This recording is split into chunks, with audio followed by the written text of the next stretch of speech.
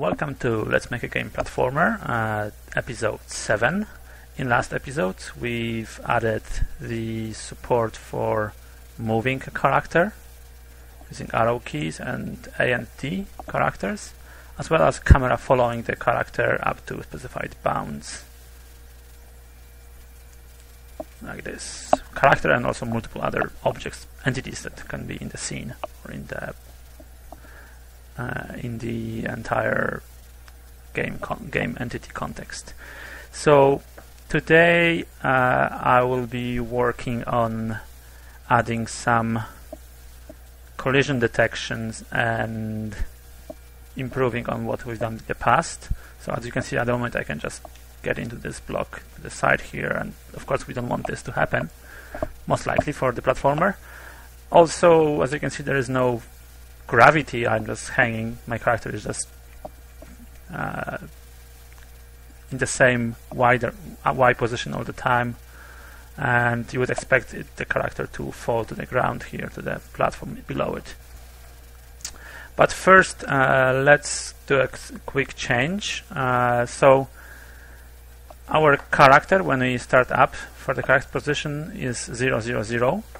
However, what this means is that 0, 0, 0 on the screen is what the camera is focused on, is actually here. We would like the character to be focused on this point, and so the character, when the character is coordinate is 0, 0, 0, you would want the character to be like here. So you basically want to move it half a block this way, so that the origin of the character, block rendered for the character or the model rendered, should be here. The way we achieve it is we'll modify the character render component and add 3 extra fields. Translate, for now read only, we can do them writable later on.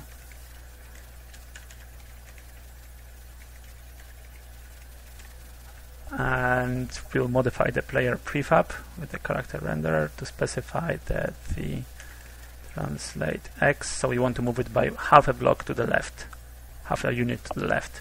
Okay, so we got that part, and we want to modify the renderer, character renderer, and in this translate here we'll be adding the character render get translate X. Let's maybe make it a bit more readable. Character render get translate Y. That way we'll be moving at the model instance for every character by the distance that is defined in their component. So now when we run it, our character will move. Starting position of the character will be a bit like that's what I wanted. So exactly above the 0x line. So the origin of the character is here, and this is the 0, 0. Okay, so having this out of the way, let's get into the working a bit on the physics, and later on we'll add some collision detection to it. So let's start off with, in the logic package, we'll create the physics package, and we'll create an interface called physics engine with a method process physics. So what we'll do in a platformer, we'll call this after we update the time, because we want the physics engine to be aware of the time that has passed since last refresh. And in here we'll call physics engine class, so we'll get the engine that we have. We don't have it yet, but we will have it, physics engine, from the context, and we'll call process physics on it. So now that we have this, we have to create a class that implements an interface. So let's call it physics system. very generic name. We'll register it as a system, and we will share it with less of the context as a physics engine, and we'll implement physics engine. And so how do we do this? So we'll implement this method. So the way we do is we will iterate through all the objects that want to participate in being modified by the physics systems. So So first of all, we want to create a component for those objects, and we'll call them kinetic object component, which will be an interface, not a class, because it's a component. We'll of course extend component, and we will be storing the value following fields in it. First of all, so location we already have in the location component, so the x, y, and z location of the object. So what we will have here instead, in this one, is going to be velocity and acceleration. And since we, at the moment, I would rather store them as primitive objects, primitive values. So we'll have to separately store velocity x, and also do a setter for it, velocity x, float velocity x, float get velocity y, void set velocity y, and as I said, also acceleration. I hope you are familiar with these concepts in physics. So just to quickly get through this, velocity is basically how much an object moves within based on the time. So let's say every second how much it moves. Velocity is something that you have in cars. You have either kilometers per hour or miles per hour, depending on where you live. And this is velocity. This is how fast your car moves, how far your car goes based on how much time you've spent driving, basically. Acceleration is something that you probably are aware of as well. This is how much the speed, the velocity of an object changes based on passing time. So let's say that you're driving a car and you get your gas pedal to the metal, and you're of course going to be increasing your speed. The acceleration defines actually how fast you will go through from 0 to 100 miles per hour or 100 kilometers per hour. So this is the acceleration or deceleration. If the value is going to be negative, it's going to how much your velocity will decrease. So we'll have here set acceleration y. Okay, and we are done with this. So now we have to make sure that the player entity is actually participating in the physics or in the movement overall. So in the physics, because movement we already had before, but we will be changing it in a moment. So kinetic object component. We want these values to be the default, so 0 at the beginning, player doesn't move at all and doesn't accelerate in any way. This is what we want to have at the moment. And let's okay, so how we want to do this physics system. So first of all, we want to iterate through all the objects that have the component, and because we're doing this every frame, we want to use entity index manager to create an entity index for those objects.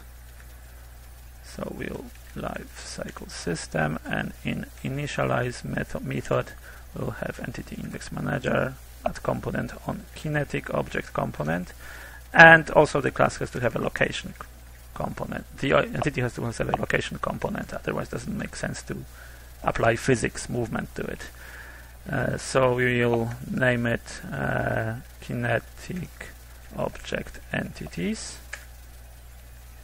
and in here we will iterate through those.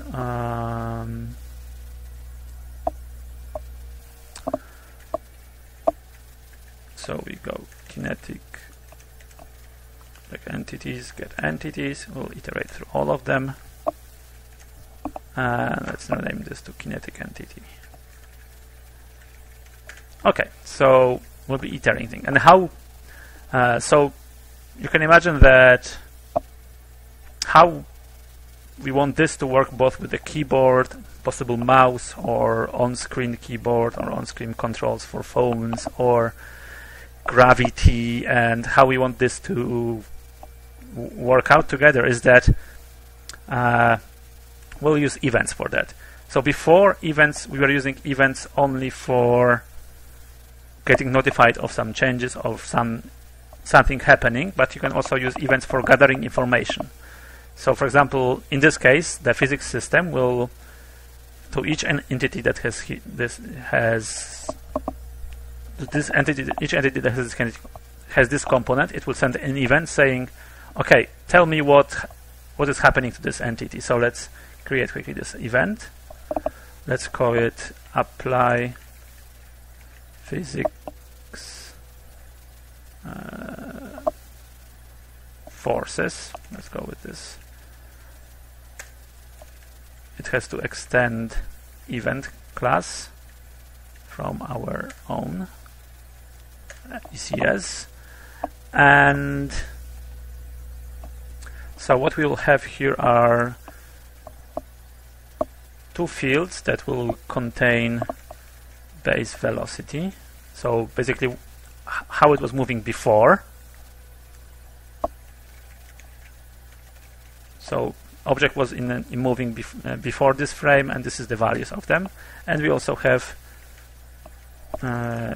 force X and force Y.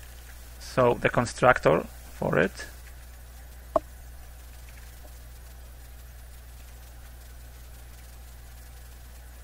will have a, okay, let's do it the proper way.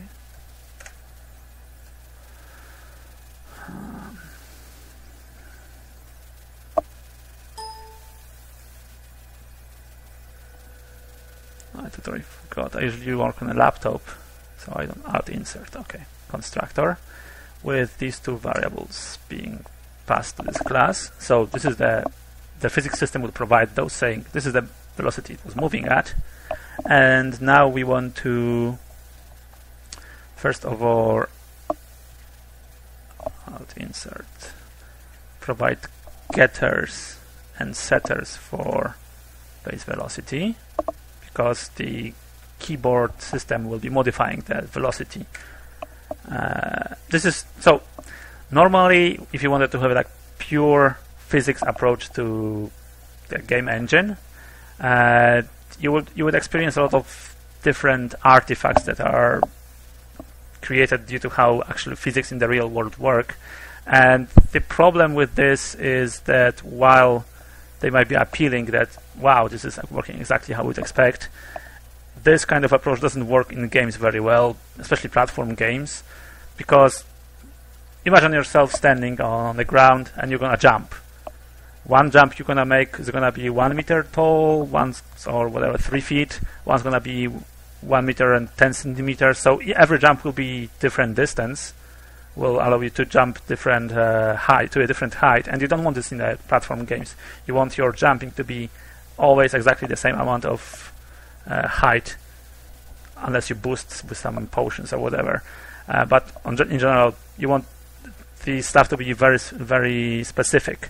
Also, the fact that the refresh rate at which we will be able to processing the input from the keyboard can vary not only between different computers, but also on the same computers at different times. So, for example, once you might get a FPS of 60, once you might get FPS of 30, and if we do the perfectly correct approach for physics with forces and so on, you will get a very bad results, not very appealing. You have to introduce a lot of other forces which you don't want to deal with, like air drag, like resistance from the floor, to be able to do all those nice things. So instead, I'll be going here for the very like hybrid approach, where the keyboard input is going to be deciding on the velocity, and everything else like gravity and the other some attractors you might have in the game. So, for example, there's going to be a character that's, or a block that's going to be basically pulling you towards or pushing you away from itself. Will be running using forces, the like general approach for forces, and calculating the speed based on that. Okay, so we now have to generate two more methods for getting those forces. That's the first thing, because that's how the physics engine will be processing them. And we also want to have two very useful methods for adding a force to existing force entities. So basically, you might have multiple forces working on the same character. For example, gravity, and as I said, for example, the repulsion of some other block that's going to push you to the left, for example, or whatever other thing you might come up with. And these forces have to be working. You have to sum all the forces with regard to their sign, so negative or positive, to get the resulting one force that you'll be calculating velocity based off. So in here we'll have to allow to add a force, which will do force x plus equals force, and the same for add force y plus equals force. So the physics system, first thing it will do is it will send this event to this entity. So we'll create it quickly. Apply physics forces. Apply forces. And we have to specify here the base velocity. So we'll have to first, from the kinetic entity, get the kinetic object component. Kinetic object, and from it extract the kinetic object get velocity x and kinetic object get velocity y. Okay, and we will send this event to this entity. So now every system that wants to manipulate how any object moves can now register for receiving this event and apply the forces without knowing what other kind of systems there are out there, like gravity and so on, and then the whole hard work of figuring out how actually how actually this object moves is going to be in here. So what we'll do here is an approach that I found online and find very useful, is rather than going directly from forces to speed, also store acceleration and use average acceleration across multiple frames to provide more smooth movement. So first of all, we have to extract the old acceleration x, which is basically what it was before. Kinetic object get acceleration x. The same for y. And then we will calculate the new acceleration x. So normally, if you studied physics or had any kind of physics, you know that force is equal to mass multiplied by acceleration. So based on that, you get that acceleration is force divided by mass. At the moment, we will disregard the mass. This is something that you might want to do this. So what you will do is also have the kinetic object component have a mass field in it, and do it like this. But we assume that mass is 1.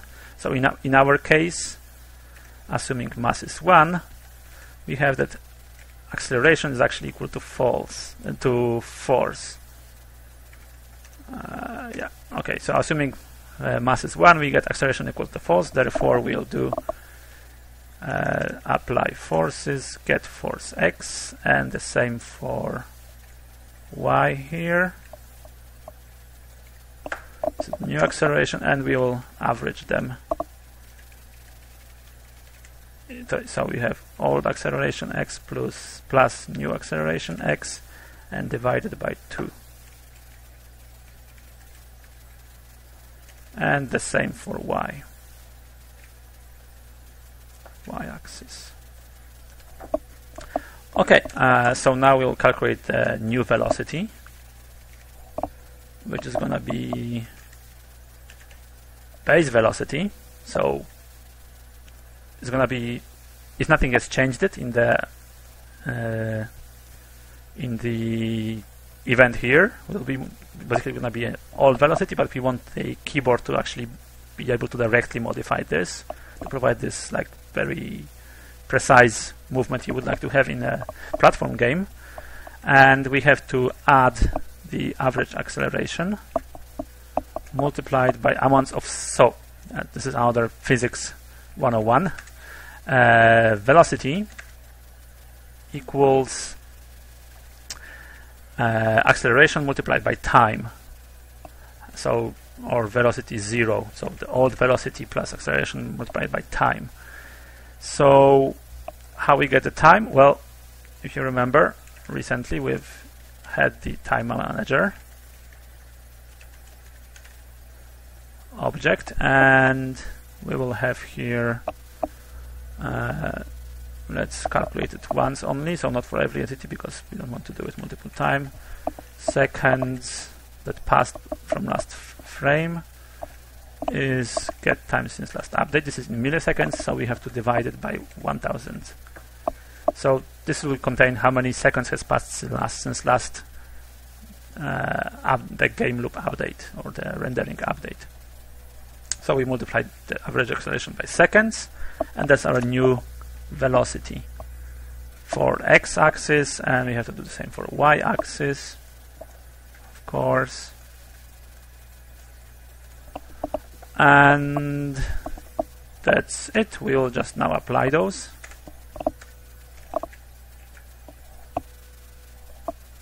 We have new acceleration x, new acceleration y for y, and kinetic object set velocity x, new velocity x, the same for y-axis. We're almost there, and we have to make sure that we save kinetic entity, that we'll save all the changes that we've done for this entity. Let's maybe just I'll keep it here, this as a comment. That's a useful comment. Here, and this is gonna be a useful comment here. And yeah, okay, so now we are updating the values for velocity. So now we want to modify the keyboard system rather than doing everything on the update. So we don't need the game loop listener anymore, because we'll be responding to the apply physics forces event rather than doing this in an update. So we don't need this. And instead of this, we will have receive event, and we can call this methods apply movement. We will have apply physics forces event, entity ref entity. We are interested in prior controlled component. So you only want to receive this event for entities that have this component. So any entity that doesn't have this component, this means that will not be invoked for it, even though the system will send this event. This system will not receive it. And we also want to make sure yeah, that's pretty much it, I think. Yeah. So here we don't need time anymore. because we don't specify how much it moved, we just specify the speed. So we don't need time manager either. We don't need entity index manager either, because we don't use the index here. So what we'll have here, instead of doing this, we'll set base velocity x. This is movement to the left, so it's going to be negative. And rather than having this set here, let's go for having this stored in the player controlled component. So we'll add here two float fields. Get movement. Oh, for now, one movement velocity. For now, one field. So it's going to be velocity negative player controlled get movement velocity, and for the right moving to the right, we'll add the positive value of it, get movement velocity. Excellent. And we don't need this because we are not modifying the location here. This is responsibility of the physics system. This is not needed anymore. This is not needed, but however we have to specify these values in a player prefab. And so in the player prefab, in the player controlled, we will have field movement velocity of 4. Okay, this still doesn't do all we want, because after doing this part, you want to actually move the character, right? So let's extract this as a method. Calculate new velocity and acceleration. And after that, we will apply the values to the physics system, to the object itself. So we'll once again iterate through all the kinetic objects.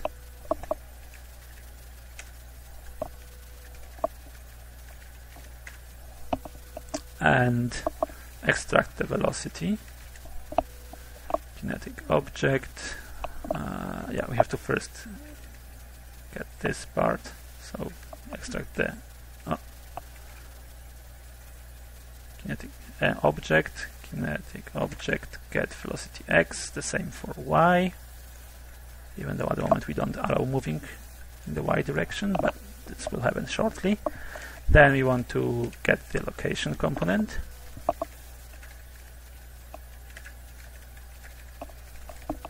And we want to calculate the new location,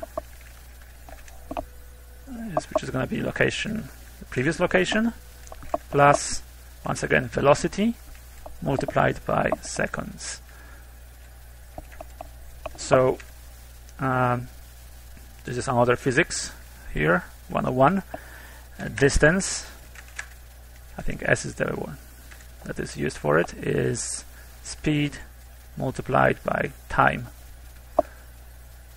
So this is, so position is all position, and how much it has traveled is velocity multiplied by time that has passed.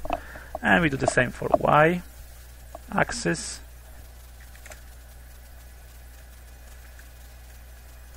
We'll leave the comment here.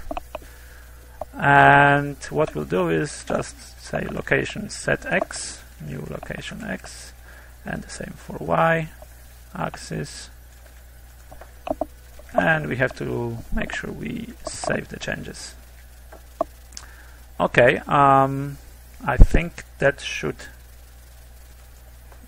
work, as in exactly what we had before. So we should be able to move the character left and right.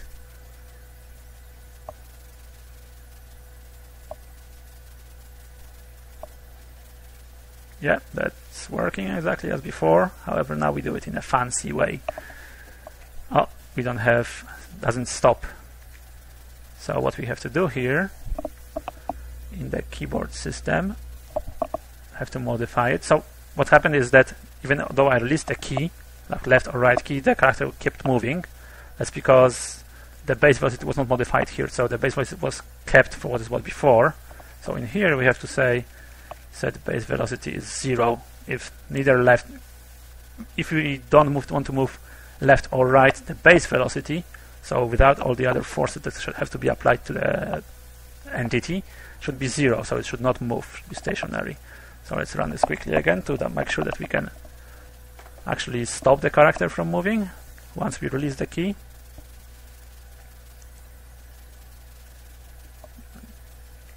Yeah, okay, so now I release the key. It stops moving. Excellent.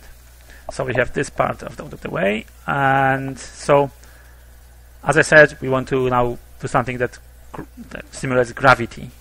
And to do this, we'll create quickly here a package called gravity, because this might grow later on a bit. For example, we might have some kind of objects in the scene that modify the gravity, but for now we'll just go with one thing. And also imagine you have fireballs or some other bullets or whatever that has to move, and they have to move slowly, of course, because you want to be avoidable, so character should be able to dodge a fireball or bullet or whatever that's being shot at your character.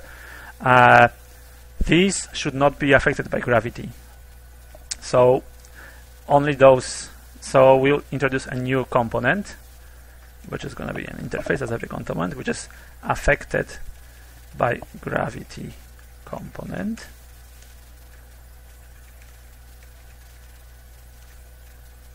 And only those components that have, only those entities that have this component will actually be affected by the gravity system that we'll write in a moment.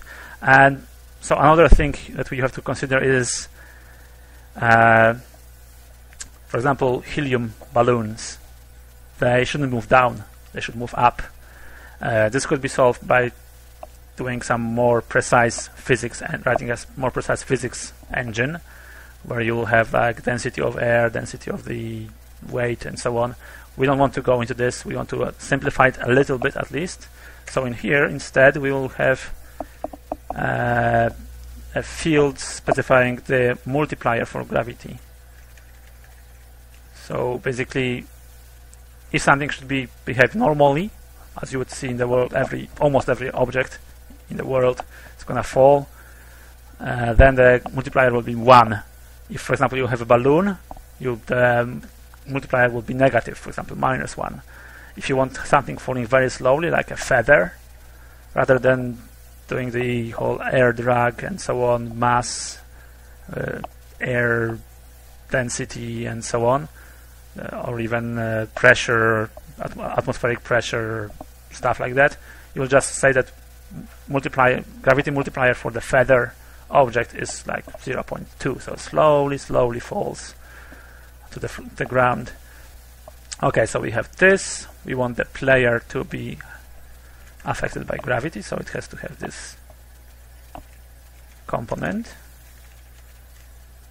And as I said, the gravity multiplier should be 1, so the most common one. So we'll have gravity system. That is a system, so it has to be registered, and it has to receive event, public void apply gravity, apply physics forces, and only for those that have affected only entities. So this method should be called only for those entities that have affected by gravity component. Affected by gravity. So what we do here is event, and let's just go further. Meaning we might modify this later. As I said, you might have gravity reversed, so everything going up rather than down, or left or right. At the moment, we'll just go with a straight gravity going down. So we will. Okay, we have to define the gravity. constant. This is something that you might know from school. So like it's the gravity constant for Earth is, it's not called gravity constant, but this is acceleration. Gravity that we experience on Earth is 9.81 kilograms multiplied by meters by second square. So we just so this is the force or the acceleration we experience. As I said, we at the moment have force equal to acceleration. So the gravitational acceleration, the Earth gravity acceleration is 9.81 meters per second square. However, since we have force here, we have to multiply it by mass, but we assume for the time being that the mass is 1 kilogram of every object. Therefore, we just simplify it to 9.81 here without disregarding mass. And the reason why we have the negative is here is because y-axis up is positive, down is negative, and since gravity should work down, this is negative, and we multiply it by the multiplier for gravity. We will quickly extract this to make it more readable as a constant, saying gravity force, because we specify force even though it's actually acceleration in this case. Okay, and yeah, that should do this for gravity.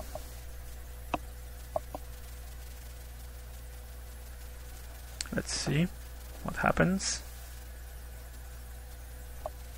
Oh, let me get this run again, because you haven't seen what happened, and it's important that you know.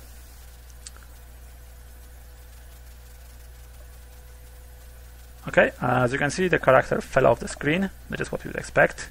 Well, we would expect it to stop here on the block, but it didn't because we don't have a collision detection yet. So this is next thing that's going to be working on. First of all, not all objects might want to participate in the collisions. For example, you might have ghost object that is moving, like a ghost character, and you don't want it to, like, ghosts can pass through walls or through anyone else or whatever. So we want to only have some of the objects that are being moved, the kinetic objects, have actually be experiences collisions. So what we'll do here is introduce a new component, colliding object component. This is an interface because it's a component, and in here we will have colliding object. In here we have to define what is the bounds. At the moment we'll work only with rectangles. What is the bounds of the collision object? In other words, what is the smallest rectangle that encompasses the whole character? So to do this, we'll be taking for the location component, and for how the whole rectangle that encompasses a character based starting off from the origin point for the character, so the middle lower part for our player, for example, because that's where we moved it in the player prefab here, -0.5. We will be specifying here in the colliding object similar values that we had in the character component. So get translate x, which is going to be relative to origin of the character, as well as get width and height. So this for values. In the player prefab we will ensure that it has this component. So we will have colliding object component, and it will have translate x of -0.5. So in most cases this will be overlapping with this. So the values we'll see here, it's going to be the same for this, but we will also specify translate y here, which is 0. And width of the character is, because it's a cube at the moment, and the cube has a size of 1, In our case, we'll have a height of 1 as well. So these are the values for the player colliding object. So the space that player needs to be to display itself or to exist in the world that we create in the game. And now what we'll do here in the physics system, so we calculate where we want the character to be after we're applying the velocity and acceleration and so on and so forth. Now we have to make sure that we can exist in this new location. So in here, first of all, as I said, we don't want all the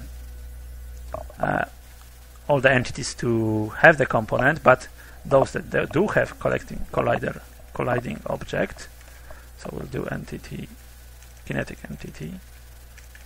So if a kinetic entity has the component, so the entity is actually physical and takes space and should not be allowed to move on to specific places.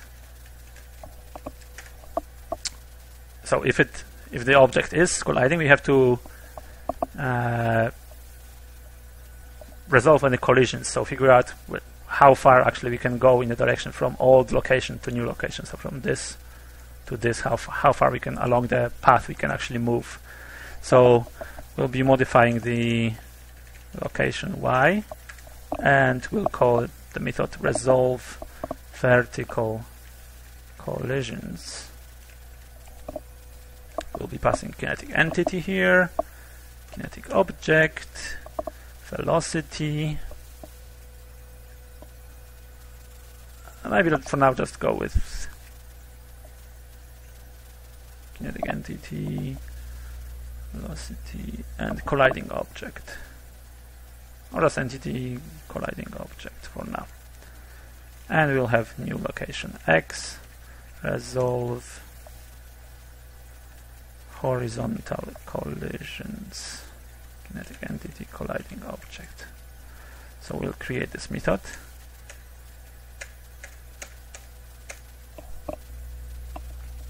And so what we'll do here is, so we will need the velocity here, velocity y, and I'll tell you why in a moment. Velocity y. So normally when we are doing vertical collisions, we have to do both top and bottom of the character to check that we are doing. However, to save some work, if we know that the character is moving up, we only have to make sure that it can fit while going up. When it's moving down, it has to fit moving down. In general, maybe I should just rewind a little bit. The way we will be checking the collisions is that, let's imagine here, I'll do some ASCII art. Awesome here. Let's say that we have a, let's just duplicate this. Let's say we have a block here. Right, make it a bit larger. This is our block, our character. Right? The way we want to do, we'll be doing the collisions is we'll be selecting this 3 spaces for checking left collisions, this 3 spaces for checking right collisions, this 3 for checking bottom collisions, and these, I don't know how to mark them. Let's go with this. For checking upper collision going up. The reason why we're not doing the whole thing is performance, and also we don't want to have some weird effects that when we are, for example, jumping up, and we will be catching like the whole thing. And so this is very complicated, but just trust me that that's how it should be done. So rather than checking the whole bounce of the character on the moving object for collisions, we'll be checking the only small strip of the edge of the object in the direction that we'll be testing it in. So first of all, as I said, we'll be checking that if velocity y is greater than 0, which means we are going up, so need to check upper bounds. And let's specify what kind of sizes of those we'll be doing.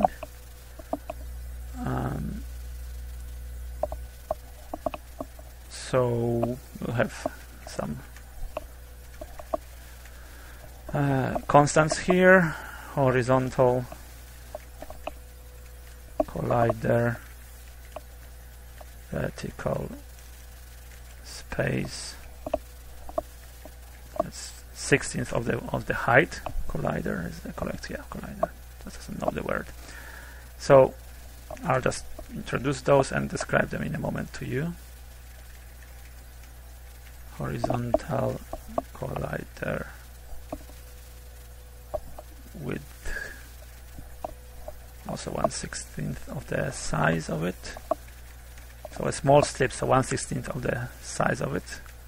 And for vertical collider height, it's also going to be 1/16. Depending on the precision of the physics, you might change this. So I've figured out that this is like a good starting point, 1/16 of the actual size. So in here we will define the bounding boxes: rectangle, 2D, float, collision bounds. So for moving, so we are doing collision bounds for moving up. So rectangle to the float. So it's gonna be current location. So float location X, and we also need float location Y. Collision bounds is gonna be location X.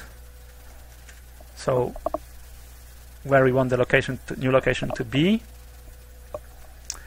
we have to also make sure that we are doing the translate X and width multiplied by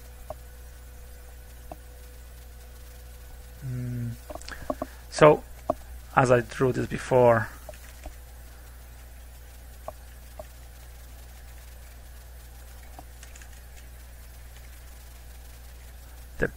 we are working on the top collider, so it's important that we do not overlay the top collider to be overlaid, to be starting here. It has to be more or less as aligned with the rightmost edge of this one, and the same for the right side. I'm probably explaining this really badly, but it's really difficult to explain. We cannot have this happening because then we'll not be seeing some collisions here and so on. So it has to be starting just when this one finishes, which means we'll have to multiply it by horizontal collider width.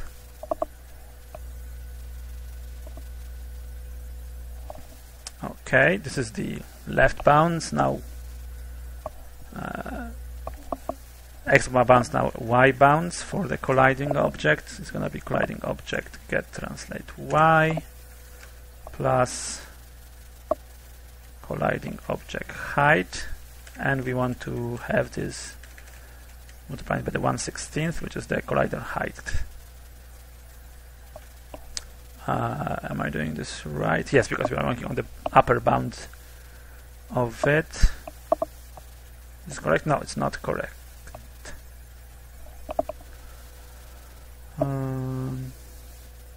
Let me think for a second. We want to start at 1 minus.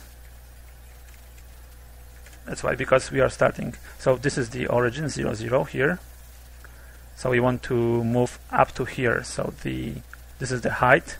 This one line, this is the height we want to have. So we have to, from the whole height, subtract the 1/16 of the height. So 1 minus 16, 1/16 of the height. And here, width of the bounds is colliding object get width.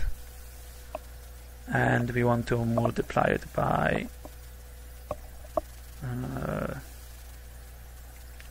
1 minus 2 times horizontal collider width, because we have to have the whole width minus width of this part and this part, right? And height is simple, multiplied by vertical collider height.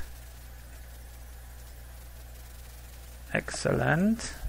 So this is our bounds, and now we'll be introducing a new event. My apologies if this episode is getting really long, but this is probably the most code-intensive episode you will see in the series.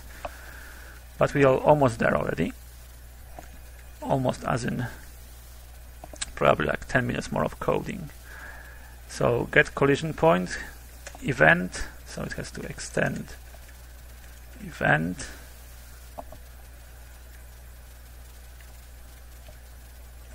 Okay, and we will have here, so first of all we have to specify the direction in which we are moving.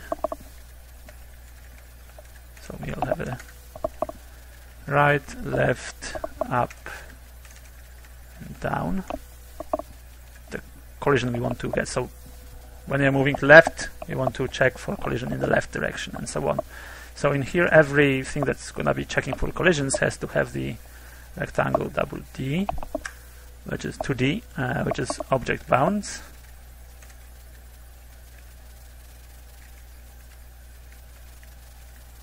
It has to have the direction in which one has to check for the collision, and it will be returning a nearest. This object will be returning the nearest collision point. So nearest from this, going from this direction, how far you can, basically how far you can go in this direction with your character. So we will be having a constructor here with the object bounds, and the direction is the input, and we have to be able to get the direction and bounds, and also get a collision point. However, since we'll be sending this event to multiple things that's going to be providing collisions, we want to make sure that we only the physics system itself has only knowledge of the how far you can go, which is then based on all possible collisions. So we will have here a method saying, rather than being able to directly set this value, the nearest position, we'll say that the systems that are doing the collisions detection actually will register collision point. Register collision point. So how far you can go in the direction specified, use with the bounds specified, using for each system that it does. So each system will report if there is any collision at all. And now we have to check if the direction is, if you're moving to the right, or direction is up, which means basically that you're moving into negative values, and nearest collision point is null, so there was no collision detected yet by any other system, or nearest collision point is greater than collision, then it means that this collision point is the new minimum that we can how to describe it. So this is the new minimum. So before you're able to go to up in an up direction to 10, to the position of 10. However, now this new system says that we can only go to 5, and so we realistically, based on two collisions of one system saying 10, one system saying 5, we can only go as far as 5. So we specify that the nearest collision point is collision point in this case. If, however, we are moving in the direction left or direction down, so towards negative values, then we only want to overwrite it only if there was no collision detected yet, or nearest collision point is less than the new collision point, in which case nearest collision point is collision point. We could actually do an OR of both of them. So let's copy this one. It's going to be a really long one. Oh well. Even though less code is not always great, I'd rather not repeat the same code twice. So either we're moving right or up, which means we are going towards positive values, and there was no collision, or the collision that was previous collision is greater than the current collision, then we will be setting this value. Or if we're moving to the left, so the negative, or down, so the negative values, towards the negative values, and there was no collision, or the collision point was less than the collision point. Yeah, so this is our event that we will be sending to the systems. Let's delete this quick. Oh no, let's see. Probably gonna still be using this for explaining all the other bounds. So we'll be now setting the collision event, get collision point, new get collision points. We'll be passing here the collision bounds and the direction. We are moving up here, right? Yeah, we are moving direction up. So upper bounds, and we'll be sending into the entity. And after all the systems respond to us, we'll be checking if there was a collision at all. So there was a collision reported at all. If there was, we will specify that the new location X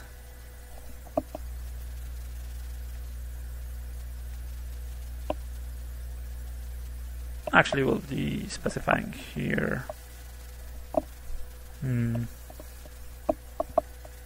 Actually, we'll be returning the location X, which is gonna be the nearest collision point, and from that we have to subtract the colliding object translate X.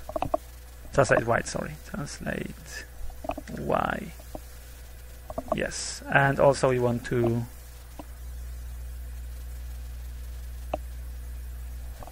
kinetic.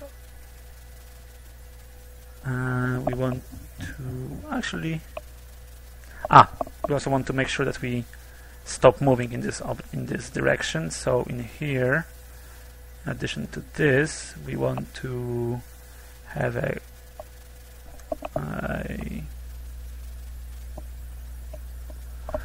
kinetic object component here,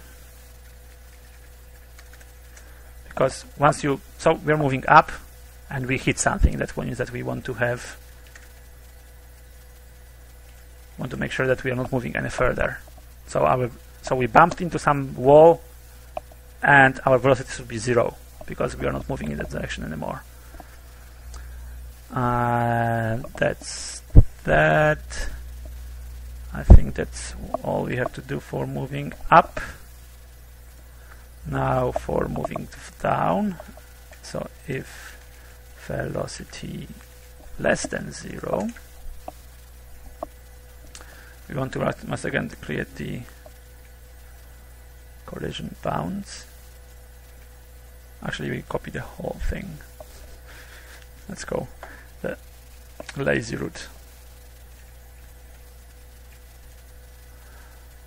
Need to check lower bounds, so the lower collision point. So x is going to be the same, width and height going to be the same, but the starting point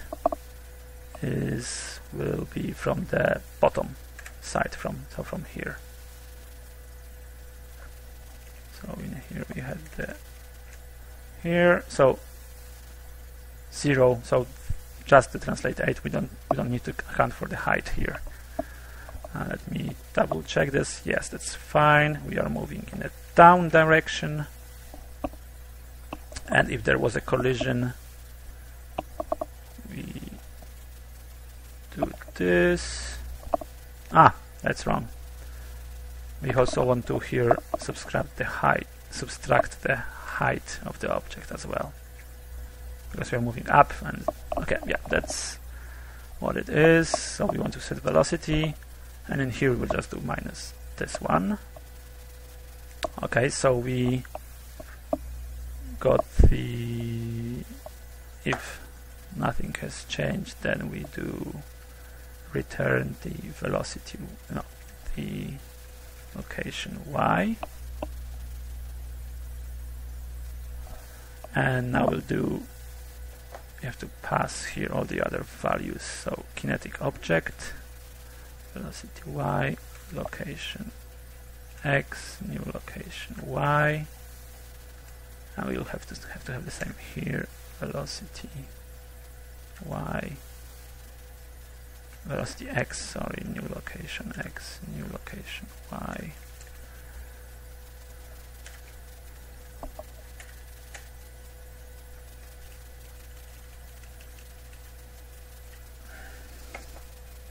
Let's rename this to location x and location y.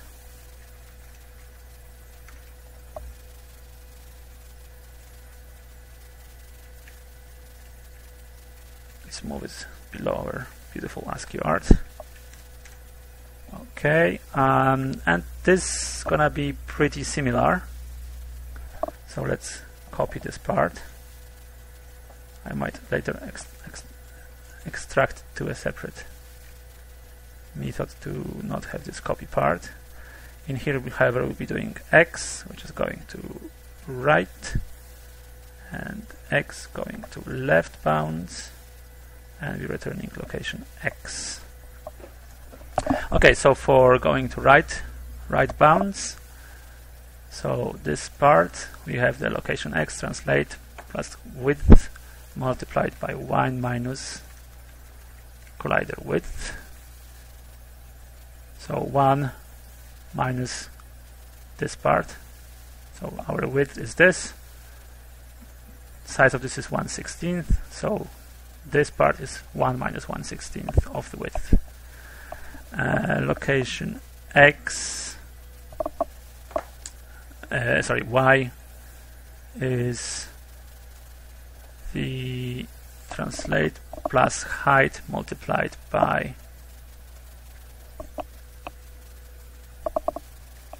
horizontal collider vertical space.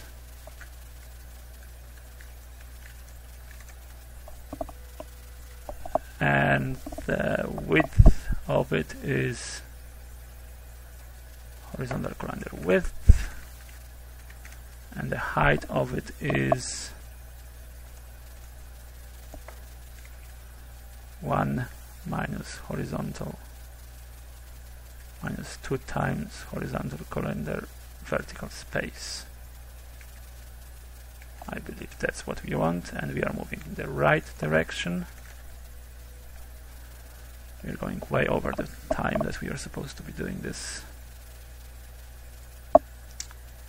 And here it should be velocity y that we are modifying, because we are moving in the y direction here. So in here it's going to be velocity x, and the returning nearest collision point minus translate x minus width, and here we're checking the left side, so this is just get translate x, and y is, so it's going to be the same as the these guys.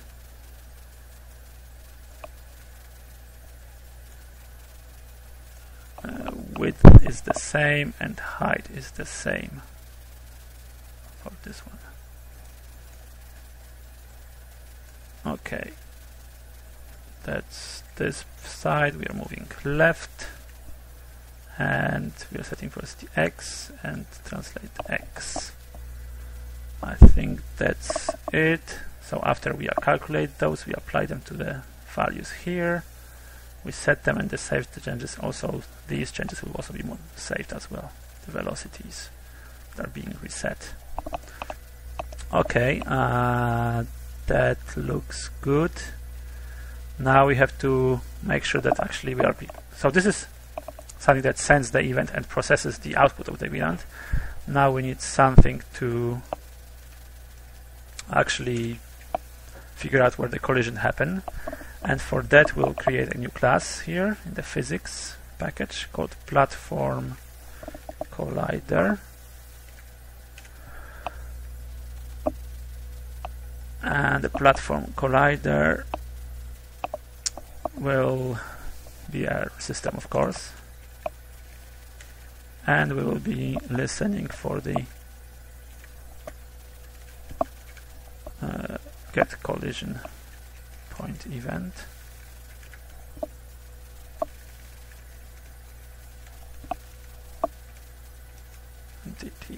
Okay. So in this class we'll be iterating through all the blocks that we have in the scene. However, to speed it up a bit performance-wise, we'll pre-calculate those blocks. So this bounds of those blocks here, platform blocks, linked list. For now, we'll just go through every block every time, but this can be later improved. I'll show how probably, but never optimize up front. And we want to fill this out when level is loaded. So similarly, how we're creating the mesh or the model for the blocks, we will do the same here. Event entity ref entity level component level. We'll go through all the get block coordinates. We are interested only in the, for the time being, at least for the coordinates or of blocks. We assume that all of them are cube. We will, once we introduce some other ones, other shapes, if we introduce them, we'll have to modify this class to make sure that we generate correct shapes for this, for correct rectangles. So we have to split this one. As you remember, our levels have x, y, z for the keys. So we have to split it by comma, and x is the first one, y is the second one. We don't care about the z, and the platform blocks we will add new rectangle to the float, x coordinate, y coordinate, width 1 and 1. So as I said, we have the cube always added for the time being, and we also have to make sure that when the level is unloaded, so similarly as there, we have before the entity, before component removed.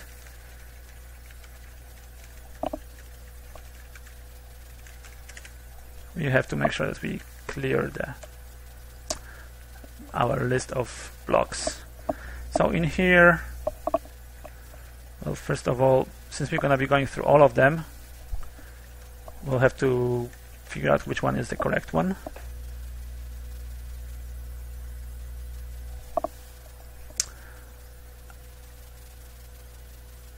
Or actually, we don't have to do it. We have this already done inside of our get collision point event. So in here we'll go through all the platform blocks and check if the platform block intersects the object bounds. If it does, depending in which direction we are moving. So have a switch here, event get direction, case. So if moving to the left, the furthest point you can go to is event register collision at platform block get max x. So if you're going to the left, you can go as far as the maximum x of the platform block. So in here we have to cast it to float. For going right, register collision platform block get minimum x, break. For going down, you can go as far as the maximum y, break, and for going up, register collision float platform block get minimum y. This is as far as you can go. We'll add the brake here even though it's not really needed. And that's it for the collision. Okay, welcome back. I had such a slight problem with the computer. For some reason the application didn't want to start. I had to kill the process. So now let's run this application and see if our character indeed does not fall through the platform anymore.